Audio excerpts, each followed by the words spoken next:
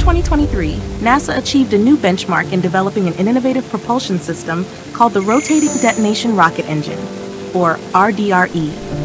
Engineers at NASA's Marshall Space Flight Center in Huntsville, Alabama, successfully tested a novel 3D-printed RDRE for 251 seconds, or longer than 4 minutes, producing more than 5,800 pounds of thrust.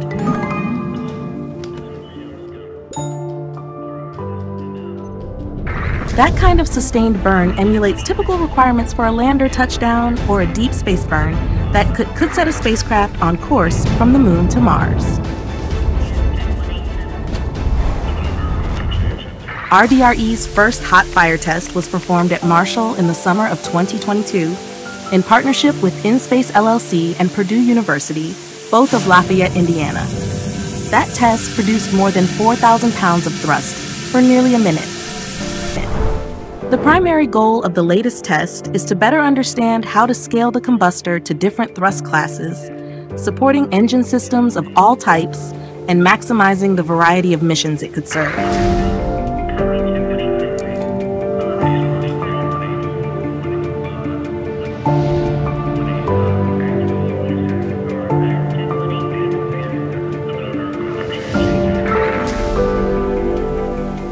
The rocket engine generates thrust by detonation combined with a supersonic combustion that produces more power while using less fuel compared to the propulsion systems typically used today.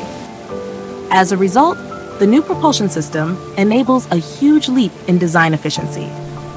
It demonstrates we are closer to making lightweight propulsion systems that will allow us to send more mass and payload further into deep space, a critical component to NASA's Moon to Mars vision. The performance benefits of a detonation cycle engine may allow for a broader design trade space and more compact geometry required for future missions to the Moon and onwards towards Mars.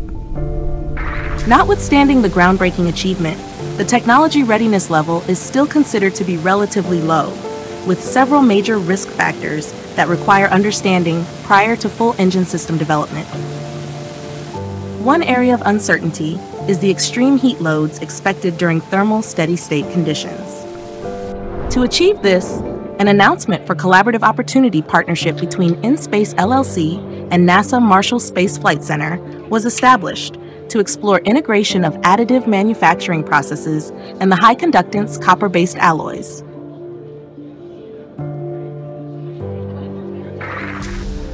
Other challenges, including advanced modeling of the engine's behavior and integration of the engine into a functioning flight vehicle, remain to be overcome before proceeding to test flights.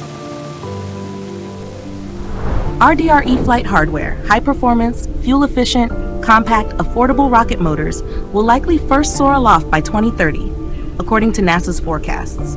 In time, RDRE applications could range from hypersonic aircraft to second-stage launchers, deep space transports, and lunar and Martian landers. The RDRE project represents a critical step forward.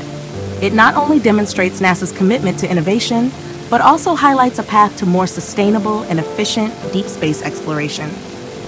Thank you for joining us in this fascinating look at how NASA is pushing the boundaries of space technology. Stay tuned for more updates on RDRE and other exciting developments in space exploration. Don't forget to like, subscribe, and share this video to keep up with the latest advancements that are propelling us further into the cosmos.